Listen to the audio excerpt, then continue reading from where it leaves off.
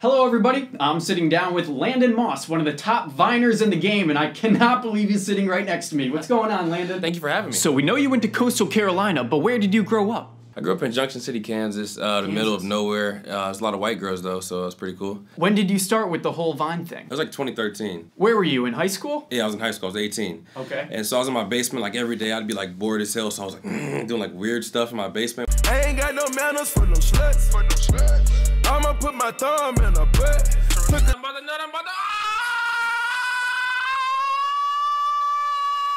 I'm looking back on it like, man, that was kind of weird. So does your family support you in your Vine endeavors? Yeah, my dad's like 100% behind it. My mom is to everybody.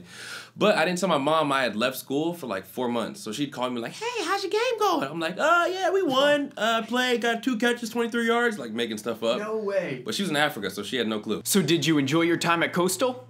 What made you go there? The football program, because I went there full scholarship to play football, and then it was like a party school too. And so may that have been the reason you stopped playing football? Well, I redshirted my freshman year, so like okay. I didn't even play. So I was like, man, I might as well just party while I'm here.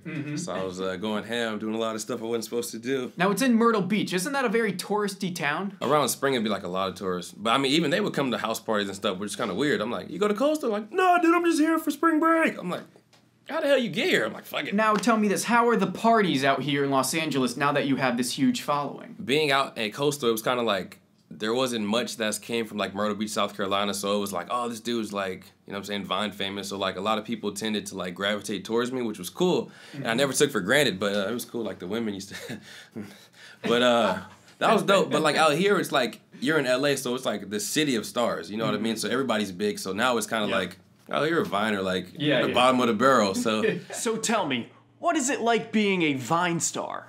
I'm sure it's different for me and then other Vine stars, because me, I don't do anything. I make Vines, invite girls over from Tinder, and that's about it. Now, obviously, LA is a whole different world. Have any crazy things happened to you since you've been here? This girl, she came, shit. I live with 9 guys, so it's 10 of us in there, and this girl came over. This is what happened. So me and one girl were Netflix and chilling, and so then my other roommate, one of the other 9 roommates, he was Netflix and chilling with another one. So then after we got done Netflix and chilling, we were like chilling, and went back to the living room, and then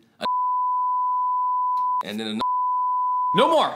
I mean, we were just chilling, watching Netflix. It wasn't nothing serious. Now, I did not know Netflix and chilling was such a prominent course of action out here in Los Angeles. So I was thinking, you're a Vine star, how about you and I make a Vine about that? Let's do it. Let's do it.